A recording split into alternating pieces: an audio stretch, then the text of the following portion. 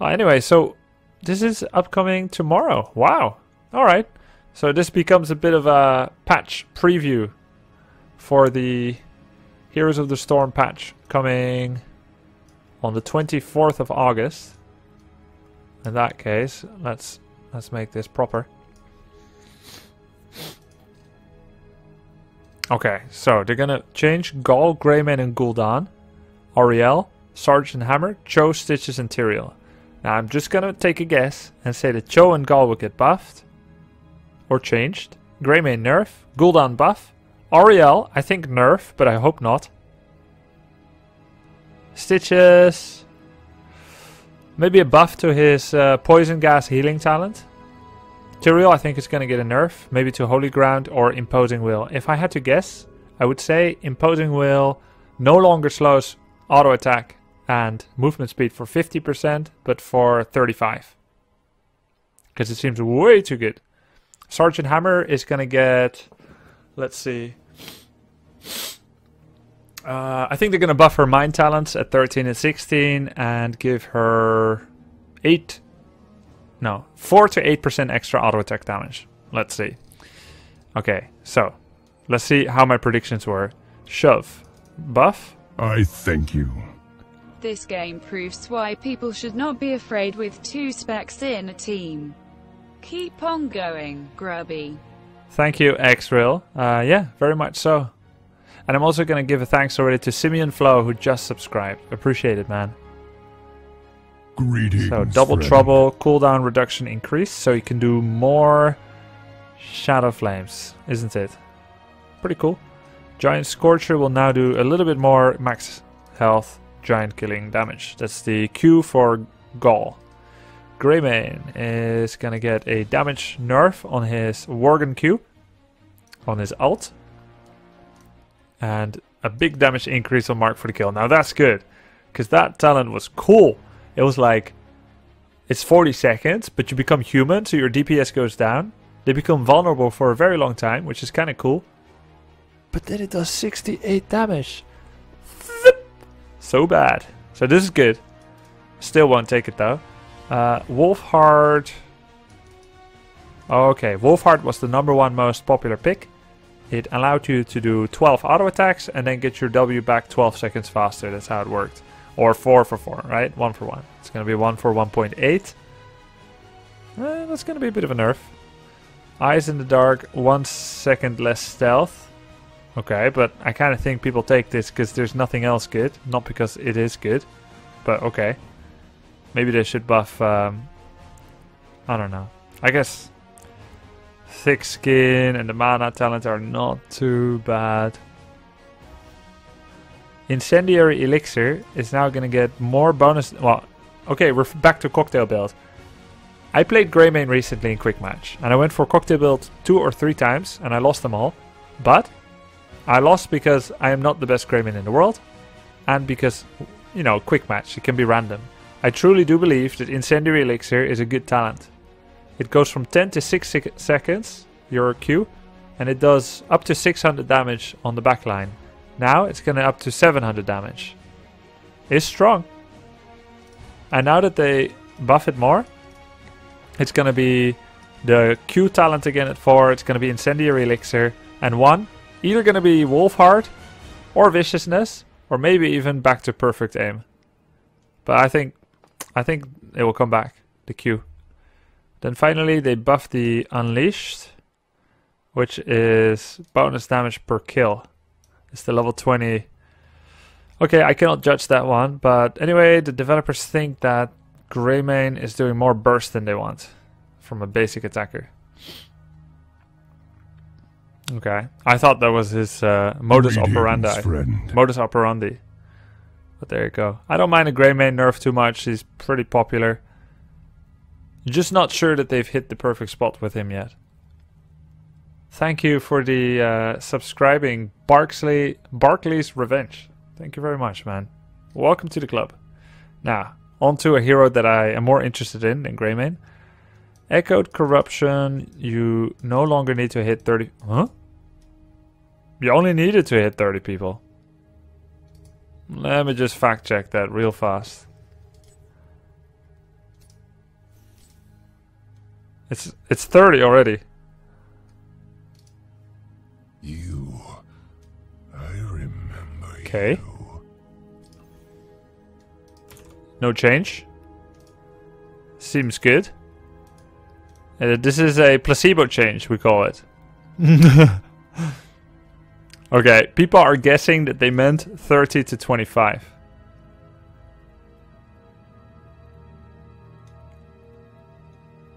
Huh?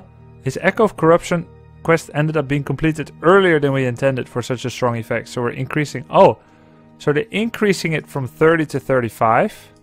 Which is a nerf. Because it's being completed too early. They call it Echo of Corruption. But here they call it Echoed Corruption. I guess they were busy with Gamescom just like me. Anyway, so this is a nerf, okay. The slow, which is a 50% slow, after all damage of corruption is done, will move up half a second. But the funny thing is, I just checked the win rates for Greymane. Sorry, for Gul'dan. Where is it? Not this one. Hot Slugs, Gul'dan. This one. I checked the win rates. And at Masters level, in the last 14 days, the best talent at level 7, okay, we have to slightly increase the sample size to Diamond as well. The best one is Curse of Exhaustion already, which really surprises me. It doesn't get picked a lot, but it is already the highest win rate. And after that, it's the ability power that reduces healing received. And the very lowest, the one that gets picked the most, is Bound by Shadow. Oh no, it doesn't get picked the most. This will get picked the most. It's already the best, and they buffed that one. Okay, but that's okay. I like it, because this is my favorite already anyway. 13 is going to increase the spell shield after you Q people, from 30 to 40. Now, it is probably a little bit less reliable than Healstone. Healthstone, actually, both Healthstone and Fell Armor have a fairly low win rate, at least by the statistics, and the highest one has increases death respawn timer and health. And by the way, Reign of Destruction has higher than Horrify, so that kind of tells you all you need to know about Hot Slug statistics sometimes. But yeah, it's statistics, it should be taken with a grain of salt, but basically... A buff to this talent is not a mistake. It's nice. Let's see if it helps enough. Now, Rampant Hellfire is the one where you do consecutive Qs, which gives you bonus spell damage on your Q. And they're going to increase it from 6 to 30 to 8 to 40. I like that one. This is my favorite also. So there you go. And Darkness Within is the life tap into bonus spell power, going to 25. Ooh! Gonna be able to do my Hunger for Power ability power with Darkness Within, Reign of Destruction. Lots of very damaging Reign of Destruction collisions. Acceptable win rate, yes, 45. Oh! Wow. Yeah, her auto attack is peanuts. So, buff Auriel. I thought she's gonna get nerfed, so let's see what happens, because she's like super tier 1 in my opinion. A little bit less damage on her Q. Resurrect is getting buffed. Bit bigger range. Can use it more often. Okay, that's legit. Everyone thought that Resurrect is going to be really powerful, but actually Crystal Aegis is much more powerful. So there you go. Resurrect did need a nerf. It was weak. Sorry, Resurrect did need a buff. It was weak. So that's good. This is okay. It's a bit of a reshuffling. A bit more emphasis on our basic attack. Spells a bit less. I just played a Hero League game. Grandmaster level, and I had almost the same damage as all of the warriors and damage dealers in my team. So she definitely has good damage. This won't change it that much.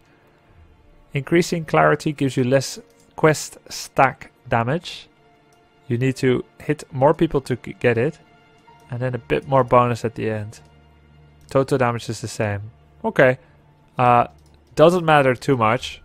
Actually, also when you look at Auriel, and you look at the Master Diamond stats in the last 14 days, Increasing Clarity, the quest talent, has the lowest win rate.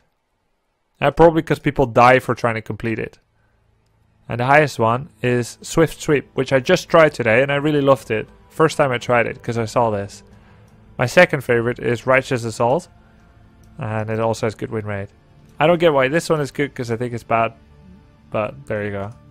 So they're gonna kind of change the way this works. Doesn't matter too much. Empathic Link is gonna get a 5% nerf, actually a 20% nerf.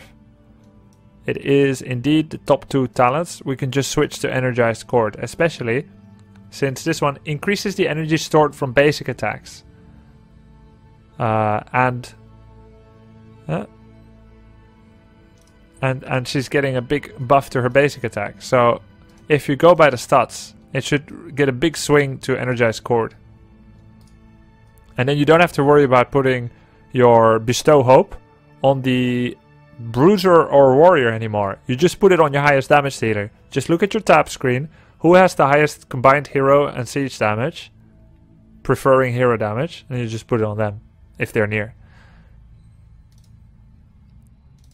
Then level 7, Glimmer of Hope. Ah, this is a good change. I like the talent. It allows you to keep 35% of your energy after you pick up a globe and you cast a heal. I liked it, but it wasn't impactful enough. So it's good that it's changed to 50%. Energized Chord is getting... Wow! Oh, well, there you go then. It's getting a buff as well. 50% more on PvE. Damage against non-heroes. It's all going to be Energized Chord then. So it makes her even more independent. And she's already so good, even by herself. Alright. Blind is getting reduced. Yeah, I knew that was going to get nerfed. I mean buffed. Yeah, nerfed. Nerfed. Words and directions are difficult. But yeah, 4-second blind was too good. Even though the win rate of it was top 2 together with Converging, it was picked far more often. Which means that usually, even though it has a lower win rate, when it gets picked more often, it means even the plebs who don't play her much will try that one. And then they will lose with it because they're new with it. So I would say Converging and Blinding are roughly equal in win rate. Maybe Blinding even better. But Converging, obviously, since you can push people, you can cancel Mosh Pit with it. So it has... Converging needs to exist. Although, of course, you can use your E as well, but it's another one. So that one gets nerfed a bit. That's fine. It was way too good. Diamond Resolve will increase the resistance. So after someone comes out of Crystal Aegis, you will have a damage reduction of 50% for 4 seconds. Now it'll be 5. The win rate is comparable to the other two. I think Shield of Hope is the best. But for some reason, this one performs also. I guess it's because when someone comes out of the Crystal Aegis, they are a sitting duck. So it kind of makes sense that it's a good talent, because you're saving someone at, let's say, 20% life. People walk away from the explosion, then they want to aim their skill shot and kill. So it kind of makes sense, and it's getting a 1-second buff. That's pretty good. Yes, I'm happy to see fresh blood too. Alright, Sergeant Hammer. Yes! I saw this suggestion on Reddit. They must have read it. Okay. No longer need to get the level 7 talent that gives the thrusters. Always active. Good. Gives a little bit more map sustain. But actually it's a 4-second 70% movement speed buff. Which basically means 4 times 7 is 2.8. It means you arrive 2.8 seconds faster at your destination. That's a kind of nice buff. It's 3 seconds. That's pretty good. It's not going to change the game per se. Artillery will now also embed the Maelstrom shells.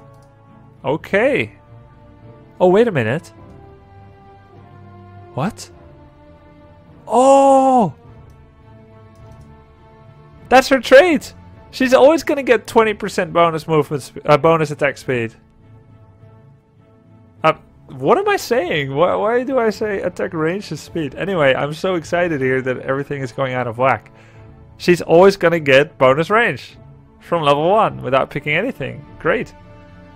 No more lethal blast, which is good. It was the one that gives you 50% bonus damage on your W, which did like 2.5 damage, supposedly. So it was really weak. You definitely never ever gonna take that. This one is removed. It's now been embedded.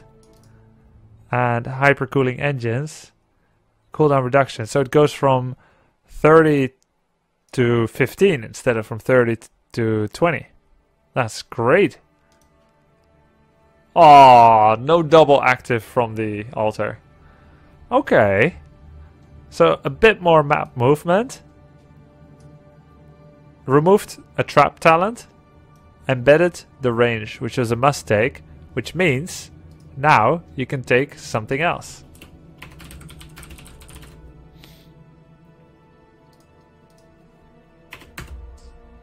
Come on.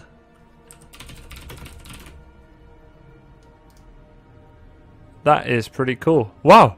You search for Hotslog's hammer and you find me, second spot. That is amazing. Lol. Mega lol. What can she take now? She can either take focused attack, because she doesn't need to take Maelstrom, or excessive force, double knockback distance, or lifesteal. She basically gets to take 2 level 4s. That is really nice. I'm gonna play some Sergeant Hammer soon. Moving on. Cho, bit more run. Runic feedback, bit more cooldown reduction if you hit your runic blast. Pretty cool. Gorge is gonna get a buff, both mana and duration. Wow, wow, wow. Wow, wow, wow, wow. Antirial, Eldruin's Might, nerf 1 second.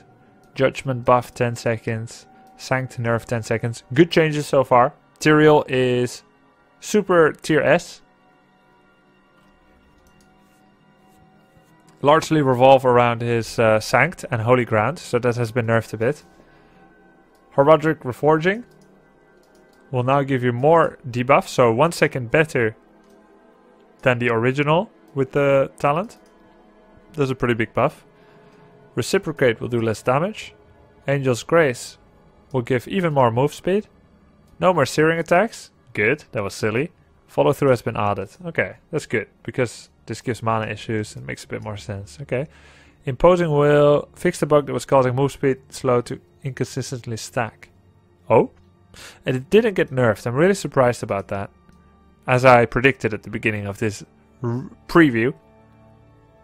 Angelic Healing now gets buffed. That's funny because who was it? I think it was Kendrick. He told me about this cool build. Full W. Angelic Absorption. Bonus shields at 16. The Salvation. And both are getting buffed, these two. And you get the longer lasting shields and something else. And he said you're unkillable if they attack you during it. So strong. So you can be like a super tank with this. But most of his problematic talents, like Imposing Will, Holy Ground, and Sanct, for the most part, they're not touched too much. So I think Tyrael will still be tier 1 at competitive. And then some bug fixes. Well, I rate this patch for Sergeant Hammer. I buff it. For Cho and Gal, buff. I rate it positively. Gorge. Bit toxic, Gorge. Very cheesy. But I rate it okay. Tyrael nerfs, not enough. Auriel basically got buffed. Even though she's already very good. This I don't really understand. But she got buffed. So she's going to be like 60% win rate, I think. Gul'dan probably didn't get buffed enough. But he'll probably move from 45 to 47% win rate. Greymane got some nerfs, it's fine. Give another assassin a chance. So I rate this patch 8.7 out of 10. Official scientific score. Thank you guys for watching my preview. Zarya. Enemy keep double kill. Vengeance is mine. Well done. Is this the best healing you can do? Vital signs. Onward. Makes me wish I had a lighter.